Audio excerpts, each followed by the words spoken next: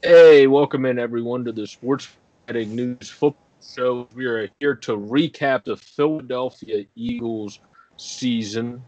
Obviously, was a downtrodden, not a very good season for us here. But I am Joe Boric, joined by Andrew Santangelo. Andrew, how are you doing this evening? Other than how the Eagles did, just overall. I'm doing pretty good. Sports are starting back up where I'm working. Some 2 games in, so it's fun to get back at it and get back to some type of normalcy here. So it's doing pretty good and ready for another year. And I mean, this is our first one of the 2021. So happy New Year to you and everyone else who watches the show. Hope it was a good turnover and everyone's ready to get going for this year. I'm excited and doing pretty well. Yeah, doing well here as well. The NBA started back up. There's been a lot of good games. The Sixers are really kicking with gas, and the Flyers are looking good coming into the season. So, other than the Eagles and potentially the Phillies, um, the the thing is still out on the Phillies right now. That we can make some moves in the off season. Uh, there's some good things going on with our teams here in Philly. If you want to include the Union too, other than getting upset in the first game, they had a very solid season there and look to build on that and get really annoyed in a good way and build on that next season to get past that game. But we're talking about the Eagles here, and the first thing we're asked is something I usually ask in my NHL videos to people of what are their first interpretations of a team. So, Andrew, for the Eagles, what were your first two or three thoughts that come to mind when you think of the 2020 season that unfolded this year? Um, I think there's many words you can look at and try to find here. So I think that's Within obviously a FEC tough question. regulation. Yeah. But for a couple things come to mind. One, obviously disappointment. I mean, you're disappointed from all areas. One, I mean, I think we'd agree. If you go back to the draft we saw last year pan out, I think you're disappointed in the front office with how that worked out.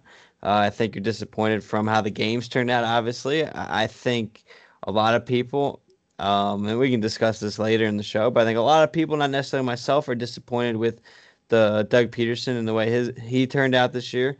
Obviously, Carson Wentz, I think everyone would agree, had a down year, off year. Obviously for multitude of different reasons. I mean, I don't honestly, obviously there's a few players, and we can get into those guys as well who surprised us. But I think for the most part, you look at a lot of these guys, and you can use the word disappointed. Disappointed with the way it turned out for them, and I think they would agree with that too. Obviously, a couple guys with the exception.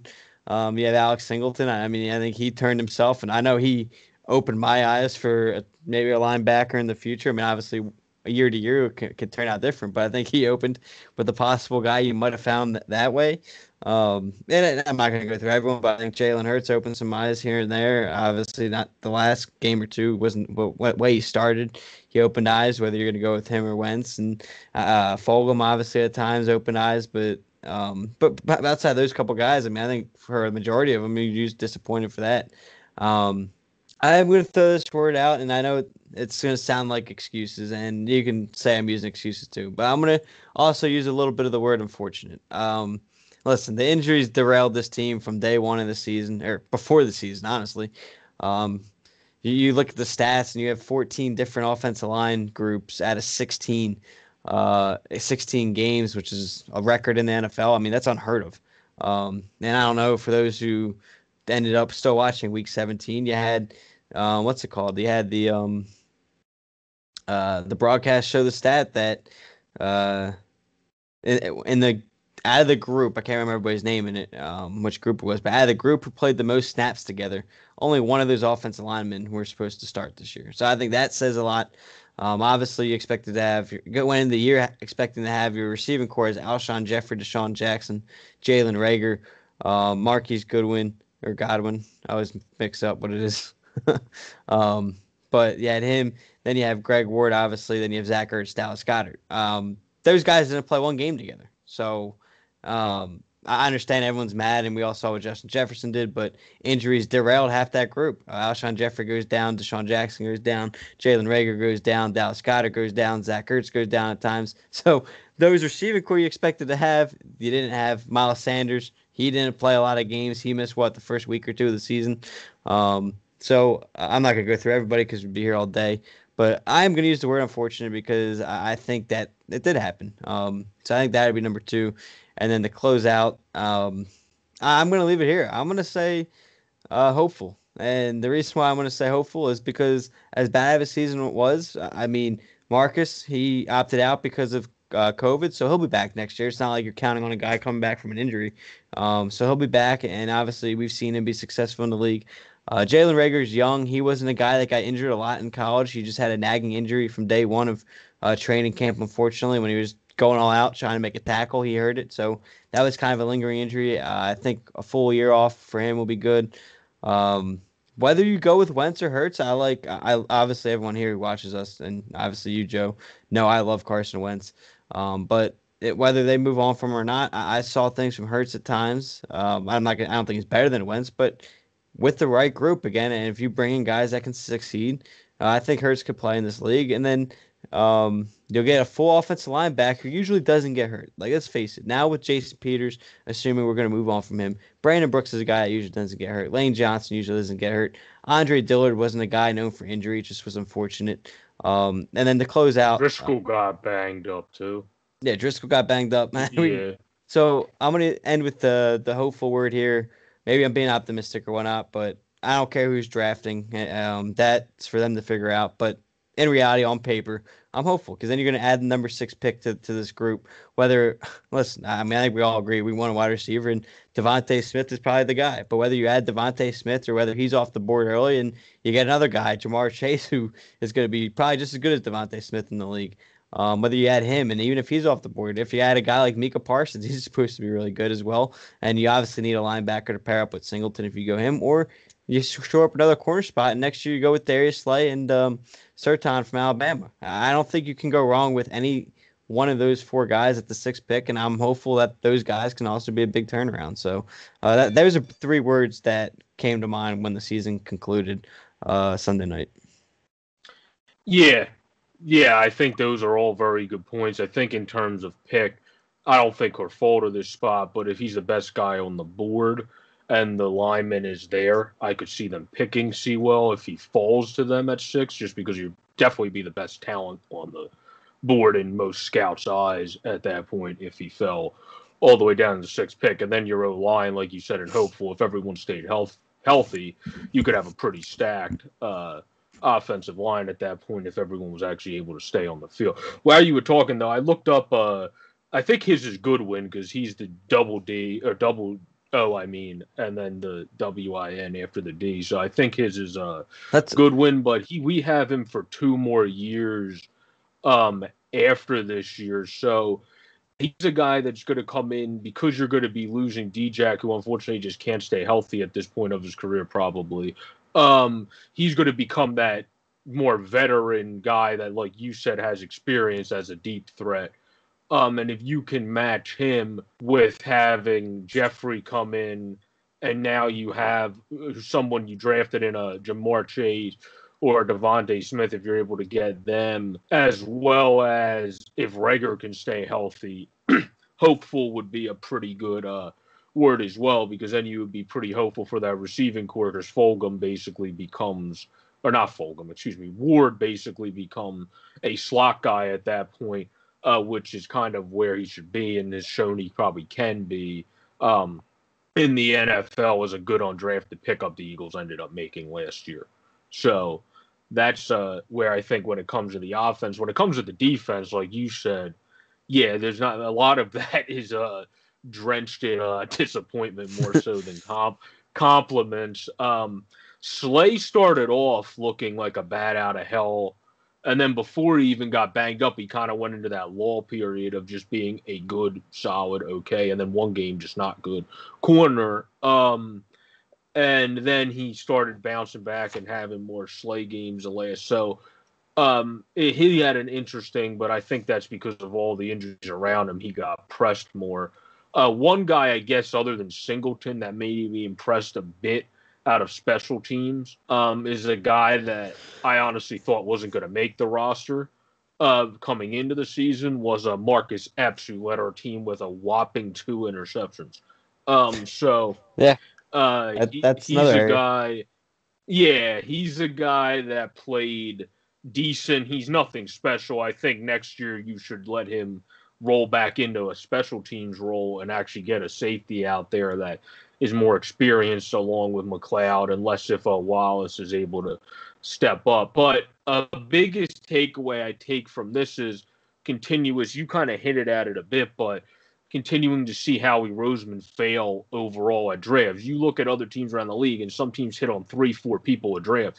If the Eagles hit, usually it's on at most one, and then you get lucky some drafts. It's like, oh my God, 2 people hit. This is amazing. And then meanwhile, you have other teams that draft and they hit 4 to 5 people in certain drafts, and we're like going nuts that we hit 1 or 2 guys in a draft. Like that's really is what hurts you, because you had the guy that showed you the most promise this year was a guy that shouldn't have even been playing. The guy that you draft, out of everyone that you drafted, the guy that actually probably showed you the most promise this year is a guy that, if everything went right, wouldn't have even played a snap. So what does that tell you about it? Well, other than those running plays that they put him in for, what does that tell you about how well this team drafts? It just shows that some you get unlucky with Driscoll. You can't expect him to get injured, but it's just even the games they said Dillwood was looking really bad in camp. Like you got to hope he, when healthy, is able to come in and look confident and not look kind of out of place. I honestly probably have more confidence in Driscoll than Dillard at this point because of what I heard about him in camp. I never heard a negative thing about Driscoll yet other than his injury. So we have to see what happens with him coming back. And then J.J. Arcega-Whiteside kind of seems like a lost cause at this point, unless if you ask Chris Collinsworth after he made 2 catches, and Chris Collinsworth all of a sudden thinks he had a good couple of weeks in a row. Nick, real quick, sorry to interrupt because you brought up the announcers. Man, between this week and then the Cowboys game, I can't remember who did the Cowboys game, but like when you, I get it, we're the bottom of the barrel, so you kind of get the new announcers, but like, man, some of those guys, like they gotta do, like, I don't know if you kept hearing them, they kept saying, "Oh, Doug Peterson, a run first coach," and I'm like, have you watched an Eagles game? Yeah. I went on Twitter, that's what everyone was just saying, like, run first coach, run first coach. Well, which game were we run first? And it's just because, like, you know, we opened the game up, I think, with 2 run plays, and then all game in the second half when we kind of went passing wise, it was, oh, he's got to go back to his run first approach. He's got to go back to being the run first coach. I'm like, he's been a pass first coach since 2016 when he got here. Yeah, I don't know where that came from. He has to go to being a split coach, which he just refuses to do. But he definitely has never been a run first coach. The closest he got to that was with LeGarrette Blount, because every time we got to the goal line, he would just consistently use LeGarrette Blount in that season we had him. So, and then the other thing that made me laugh was Miller. He goes, and we can debate this whole thing later with the Nate Sudfeld thing if we want, but he goes, "Oh, talking to Doug Peterson yesterday, he was telling me why." Or telling me that Nate Sudfeld is going to get some playing time and they're going to let Hurts get some rest and stuff. And then, like, 2 seconds later, he goes, I just don't understand why they're pulling Nate Sudfeld. It just doesn't make or pulling Jalen Hurts and putting Nate in. It just doesn't make any sense. And, like, it just, hey, if you're Doug Peterson, you got to be questioning it. And I'm like, you literally just said 2 seconds before that you talked to him yesterday and he said he wanted to give him snaps and was going to give him playing time. I'm like, you just contradicted your own statement. Yeah, I think the way you got to explain that is you said you were going to play him.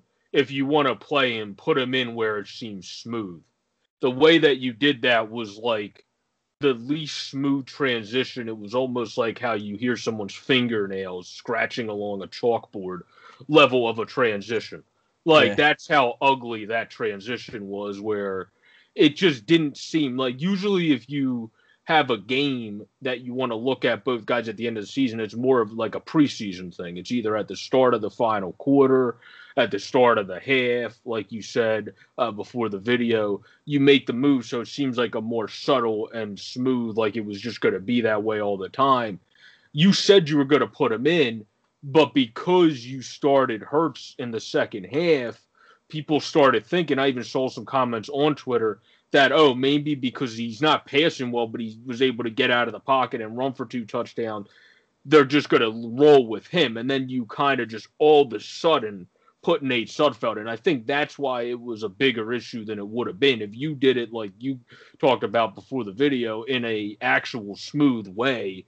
And honestly, I think at that point, with how unsmooth that was, you would have not been hit hard if you just waited to the fourth, because then it would have been, it's the start of a quarter, the whole fourth quarter is going to Nate. The way you put him in, what was 6 minutes or whatever it was, 7 something left in the third, it just seemed very unhinged move. Like you just all of a sudden like grabbed a beer real quick and was like, go. Okay, cool, let's put Nate Sudfeld. Like that, like that's really, honestly, it seemed like something out of like a TV show and not like an actual NFL coach. That's just the reason why I didn't like it. It's not that I didn't think he was ever going to get put in, because you said he was going to get put in. It's just the way in which you handled that situation. It's like the bigger situation, the way in which you handled Wentz was terrible. You can't take out your starter well, and then we find out you can't even smoothly transition when you want to give your backup reps. So I mean, Doug Peterson is having an issue with communication when it comes to his quarterbacks, which is hilarious actually, because he was a quarterback. So I don't know what that. That definitely don't make me feel. Jalen Hurts said after the game he knew he was getting benched. In his post-game press conference, Jalen Hurts said Doug told him that he wanted to get Nate work and would enter the game at some time. Well, yeah, exactly. He said at some time, though. I'm just talking about the way in which the transition was. Like, that just seems so abnormal. Like I said, that if I was Hurts, I would still be thrown off by it. Where, like, if you came out at the start of the half, I'd be like, oh, that makes sense. Or, like, you came out at the start of the quarter, that would just seem more smooth. It just didn't seem like you were, like, shoving a circular, like, cylinder into a square peg type thing. Like, it just didn't seem like it was just an ugly type of a way they did it. That's all. I didn't have any problem if you wanted to get a guy reps, just do it in a way that doesn't make people want to rip your head off. So that would probably be a good way to start being a human being, let alone a head coach. A good way to start is let me try not to have people want to rip my head off. Yeah. So it's probably a good starting point. But move into now what do you think about, also we have to talk about that Jim Schwartz is allowing his contract to expire, move on, take a year off, decide if he even wants to stay around.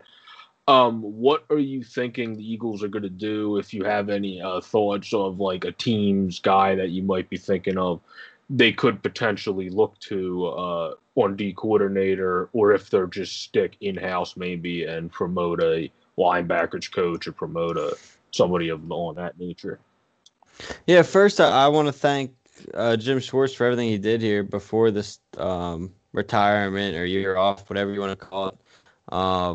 I know for some reason a lot of people were giving him a lot of hate, and I think it was undeserved. I mean, he helped us win a Super Bowl. He was a really good coordinator. He was far from the issue in my eyes. Defense kept us in a lot of games.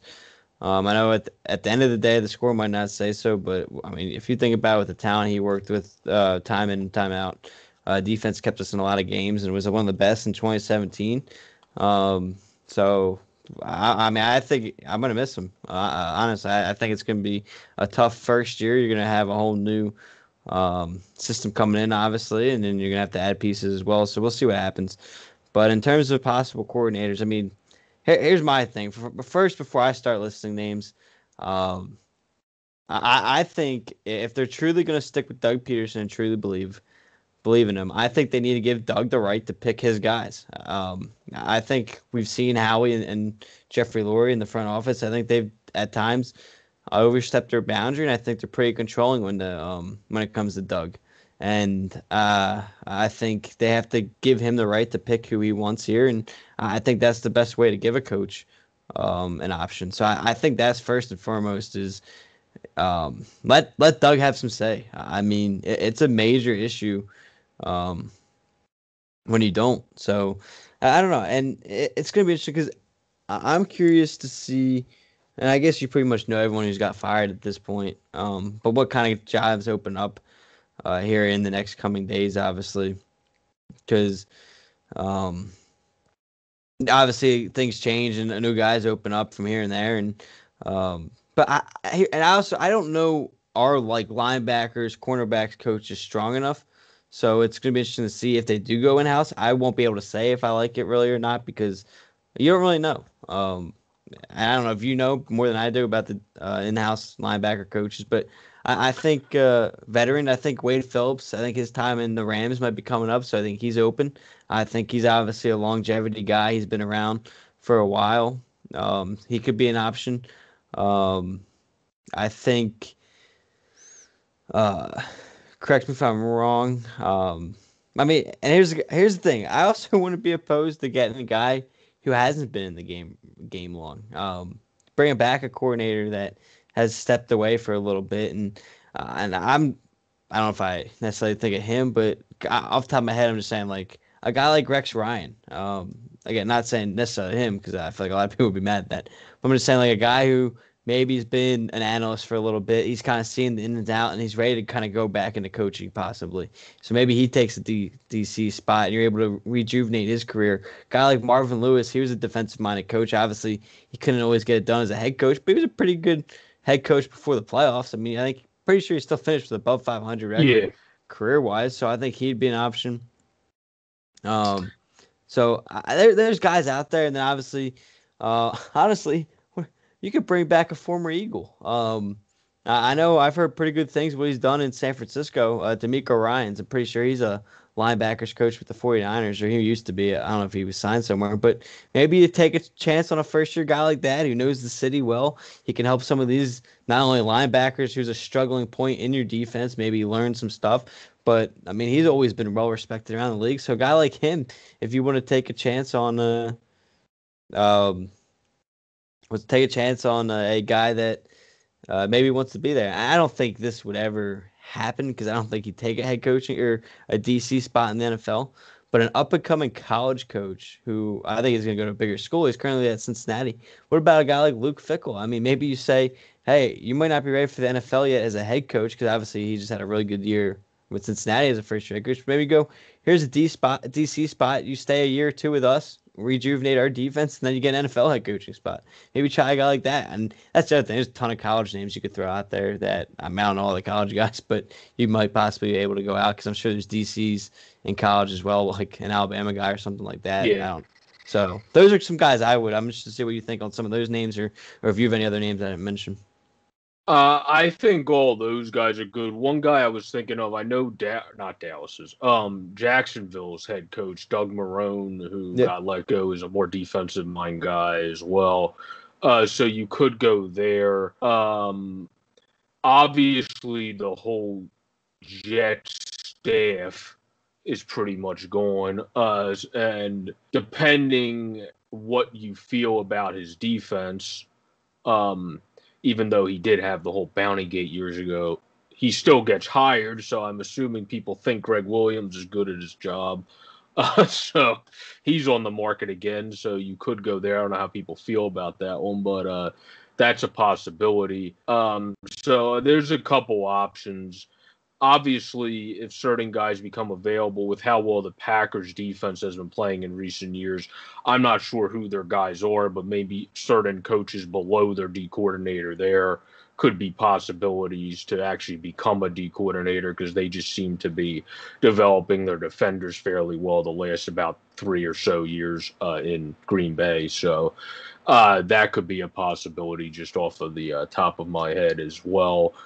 Because I think Anthony Lynn is more of a mixed head coach, like kind of 50-50. But if he could be a D coordinator, then that also would be a possibility because I don't think. If he does want to be a DC, go get him. I love Anthony. I couldn't believe the Chargers fired him.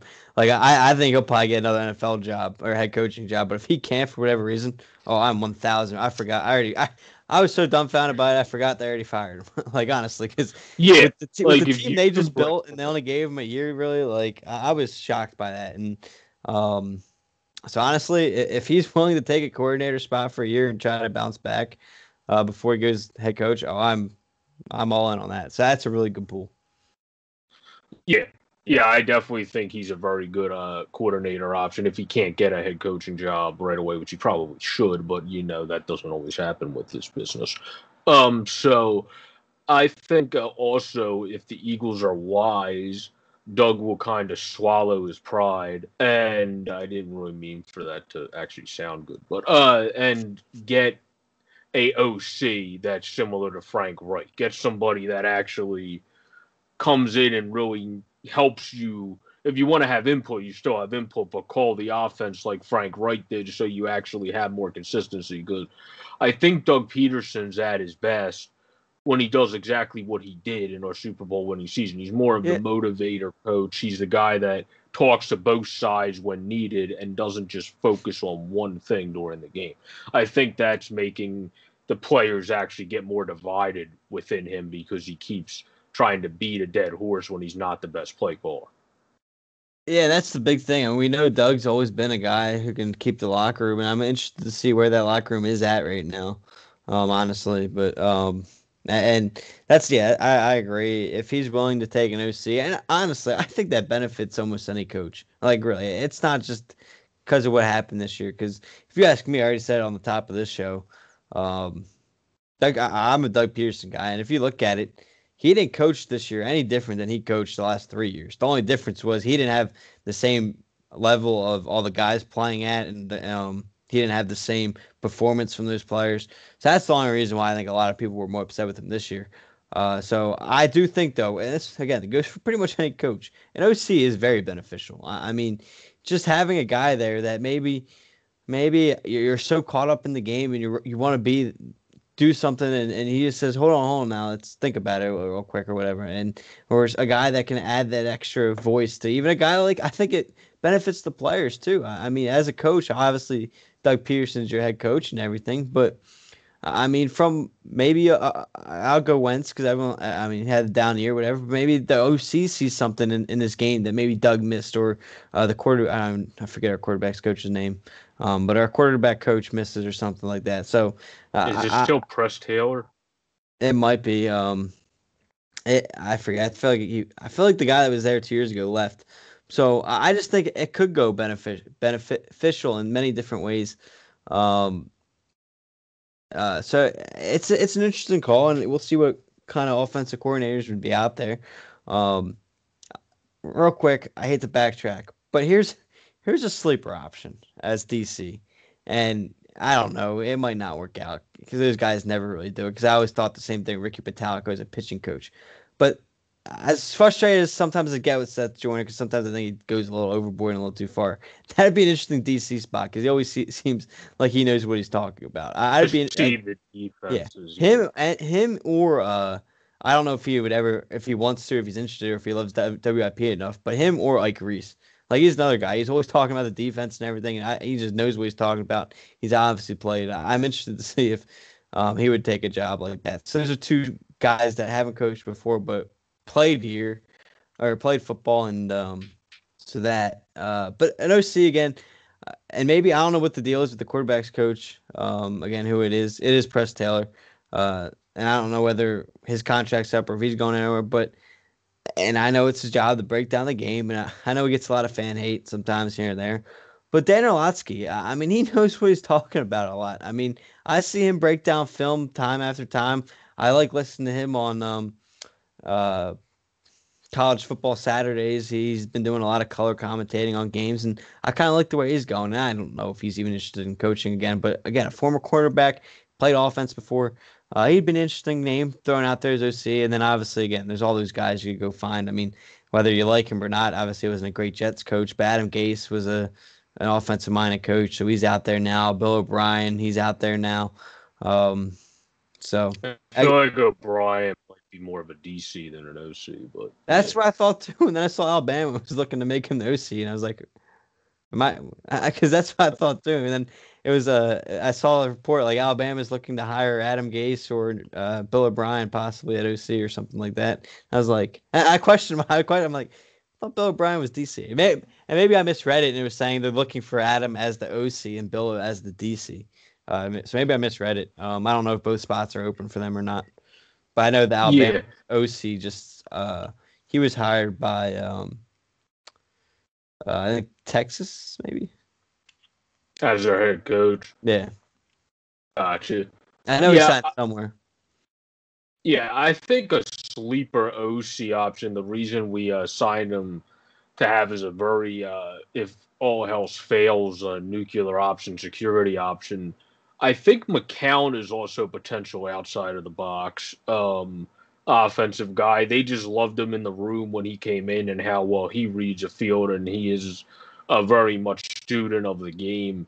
I think he could also be an outside option as an offensive coordinator potentially too, which might be one of the reasons why you kind of made him hang around a little bit as a practice squad guy to get him even more familiar. I feel like there might have been more to play in that rather than just a nuclear option Yeah. if all else failed at quarterback. So I could see that being a potential thing as well. And I could see him being pretty good at that position as well. But as we're ending our last like 10 minutes here, we're going to go into what do you think is the biggest thing, negative wise, that stood out to you this season for this Eagles team? And in your mind, how will that be corrected?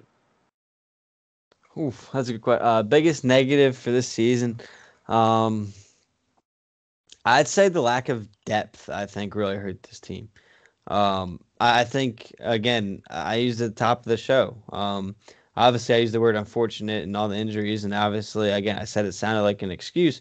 Whereas where it's not an excuse, it's an excuse in terms of okay, Carson Wentz and Jalen Hurts have to throw to um, practice squad guys and beyond that because those guys are hurt. The excuse there is I think is the depth that it showed. And the one depth spot I'm honestly going to give leeway to, and I'm not going to cry over too much, I think is offensive line because that was just a fluke in itself on how many guys got hurt. Injuries. Yeah. Like if you think about it, like you had Andre Dillard here to replace Jason Peters, so he was gonna be here. You drafted Jack Driscoll. You brought in what's his name? Begins with an H. Herbrig, I think. He was Herbig, yeah. he came in and played pretty well. My type played pretty well when he filled in two of the higher graded guys. Obviously Samalu was here, so um, the offensive line was a fluke in the amount of injuries they had. So I'm gonna give him leeway on that.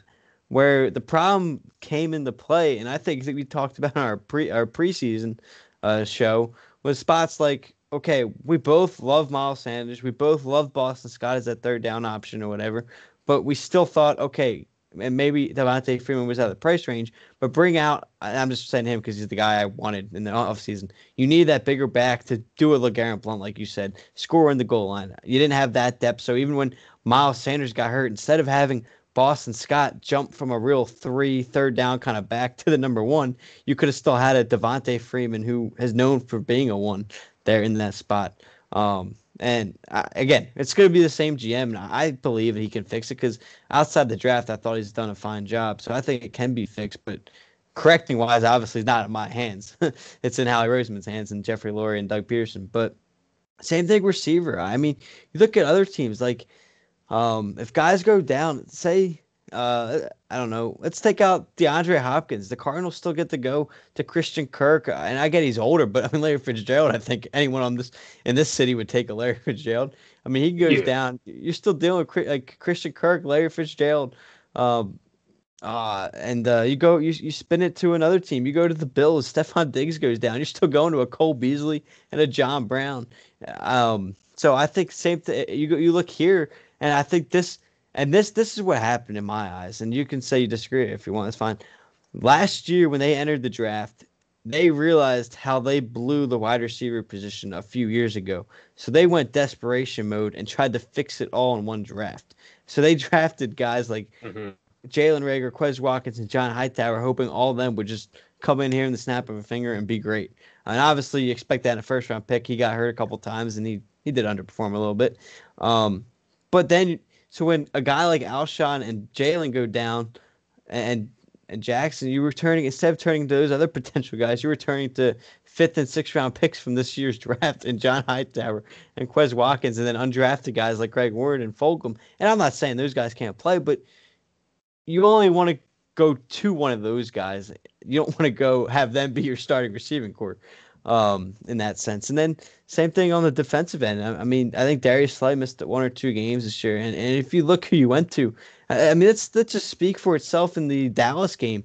Wow, you could tell me his name because I already forget. But I mean, obviously Slay kept Cooper in check, but then you look at the guy who filled in for what was it? What? Yeah, because I think Coleman missed the game, so you filled in with Chiquette, and he got torched like crazy. Like, you got to have a better like.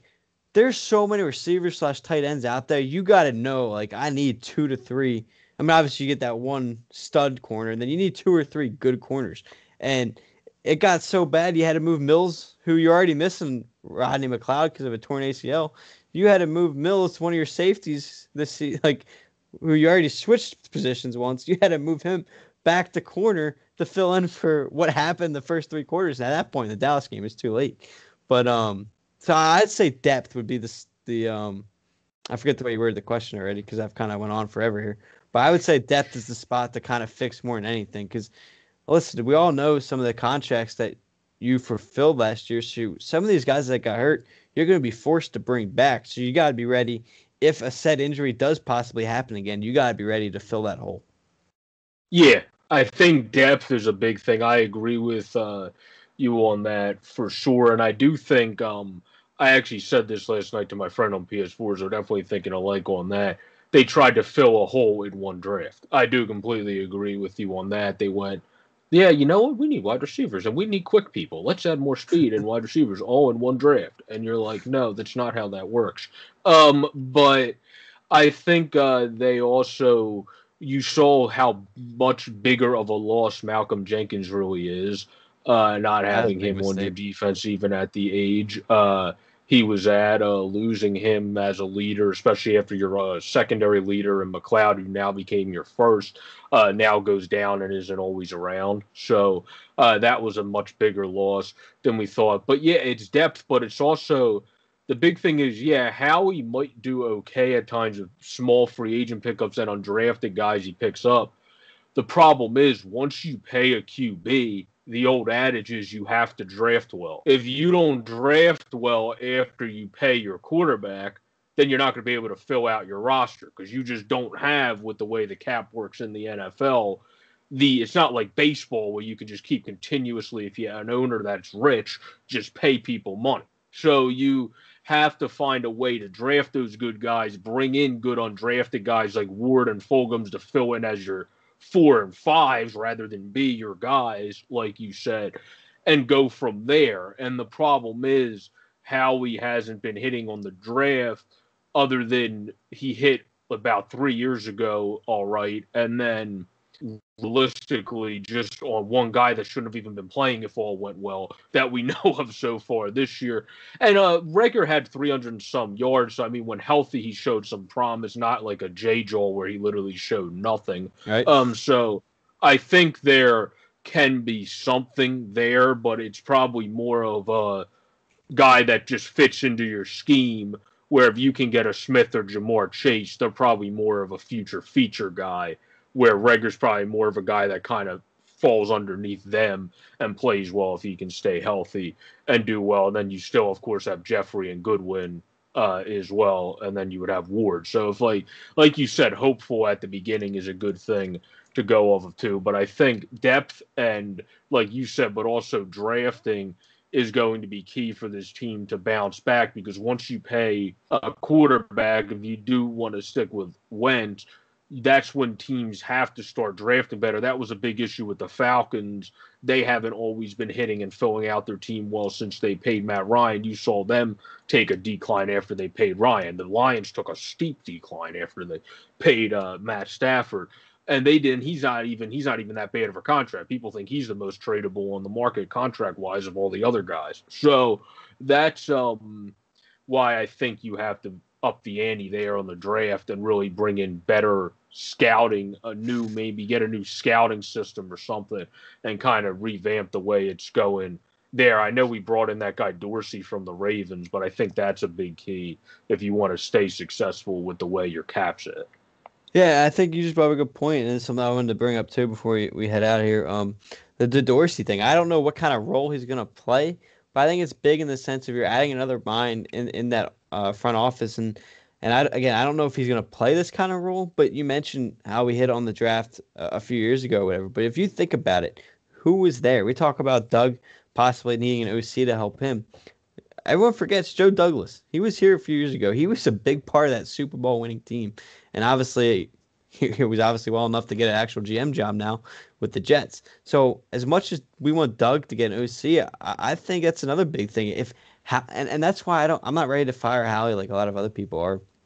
So I think he has value in other spots. So I think you've got able to add another guy. Maybe that's Dorsey's role that they hired in season, or maybe it's you bring in finally find another guy like Joe Douglas, but a guy to help him do that spot. Because I think, listen, I know it didn't pan out well because he didn't play that caliber, but you look at some of the trades and stuff he's done. They've been good. Like the Golden Tate trade, again, he didn't stay here longevity anymore, but we gave up a third rounder. I mean, that was still the right trade in the season. You needed to add a wide receiver. Darius Slay was obviously a good move. Another guy we gave up that now looks like it wasn't a good decision now that you brought up Golden Tate here. But if you go back and you just go on Twitter when the day of that trade happening, fans were going crazy and how great of a trade it was. Obviously, Hallie can only do so much in the spots of, okay, can I win this trade? And on paper, we're all like, oh yeah, we won this trade. But the guy doesn't go out there and perform, that's not the GM's fault. Obviously, the draft's a different story. Like, you can pretty much pick who's going to be the better player there. But that's my sense on that. No, that makes sense. Yeah, he's been okay in certain fields. I do think, though, my big thing going forward is if you're going to keep Wentz, then he's going to be hard as hell to trade if you are going to want to try to move him because of that contract after a down season. That's not going to be the easiest thing to do in life either, with the way the cap is in the NFL. The Colts would have the best chance because Rivers, if they let Rivers go, to actually have it work. But it's definitely going to be interesting to see how that all plays into place. But do you have any closing thoughts that you wanted to say on our Eagles season recap? We'll do another video that's like an off-season report in a little bit, the next maybe month or so, and get more into maybe the draft and different things from a longer outlook in that one and talk about maybe some news that's going on. But this has been the Sports Fanatic News NFL team reaction video to our Philadelphia Eagles. It was a down season, but we're hopeful that maybe we can bounce back next year. The key is we're in an absolute dog trash division, so that helps to be able to bounce back and be able to get into the playoffs in the final season. So that's at least a positive that is not great for history, but is at least good for us. So we'll roll with it. But everybody, I hope you're enjoying the new year. Have a great and safe, pleasant week. For Andrew Santangelo, I'm Joe Boric. Check him out at AJ_Santangelo on Twitter and me at JJ Boric26. Please like, comment, and subscribe. Peace out, everybody.